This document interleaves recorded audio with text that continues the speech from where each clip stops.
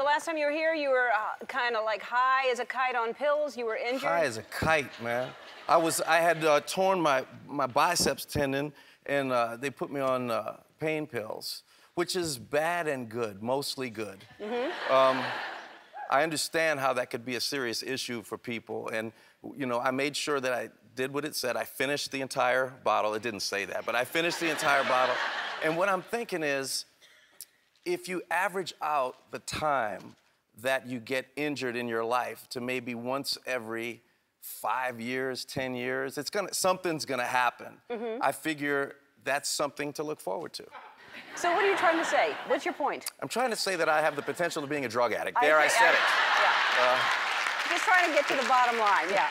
You have how many daughters? I have 3. Georgia is 18, Kate is 17, and Charlotte is 12. Wow, and now are the other 2 dating?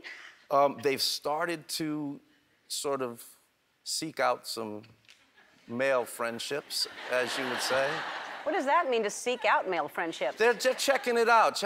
And, you know, can I be honest with you? No. You know what I can't stand?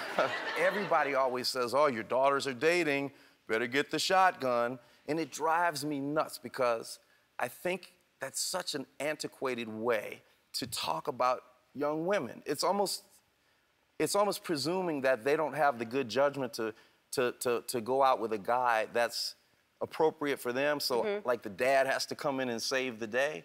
Man, the way I raise my daughters, and Jill, the way we raise our kids, hopefully they will have enough self-esteem so that they'll be able to attract guys of a certain caliber. You don't need a damn shotgun. They'll have, you know what I mean?